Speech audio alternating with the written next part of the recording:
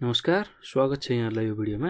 आज हामी यो भिडियोमा हार्मोनिक मिनको युज अथवा हार्मोनिक मिनलाई कस्तो बेलामा युज गर्न सकिन्छ भन्ने विषयमा चर्चा गर्नेछौँ।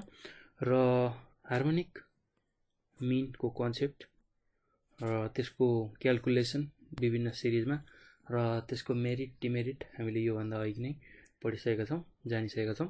अघिकै भिडियोमा हेर्नु होला तपाईहरुले यसको क्याल्कुलेसन, त्यसैगरी मेरिट डिमेरिट अनि यसको कन्सेप्टलाई यो भन्दा अघिकै भिडियोमा हेर्नु होला। र हार्मोनिक मिन सेन्ट्रल टेन्डेन्सीलाई मेजर गर्ने एउटा स्ट्याटिस्टिकल टुल हो र यसको युज भनेको हामी average of speed velocity calculate गर्नलाई युज गर्छौं। हामीलाई एभरेज स्पिड अथवा एभरेज भेलोसिटी कति किलोमिटर पर आवर अथवा कति किलोमिटर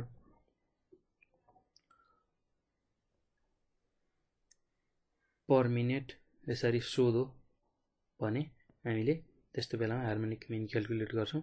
र कति माइल छ यसको एभरेज स्पिड भेलोसिटी त्यसरी सोधो भने हामी हार्मोनिक मिनको युज गर्छौं। र त्यसैगरी एभरेज टाइम रेटलाई क्याल्कुलेट गर्न पर्यो भने पनि हामी हार्मोनिक मिनकै युज गर्छौं।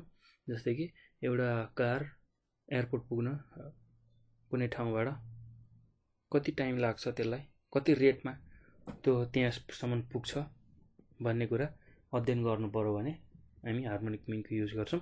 र त्यसैगरी हार्मोनिक मिनलाई हामी human development index HDI construct गर्न पनि युज गर्छौं।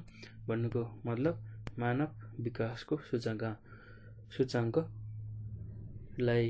बनाउनु पर्यो भने पनि हामी हार्मोनिक मिनको हेल्प लिन्छौं र यसलाई HDI लाई यसैको हेल्पबाट हामी कन्स्ट्रक्ट गर्छौं, बनाउँछौं।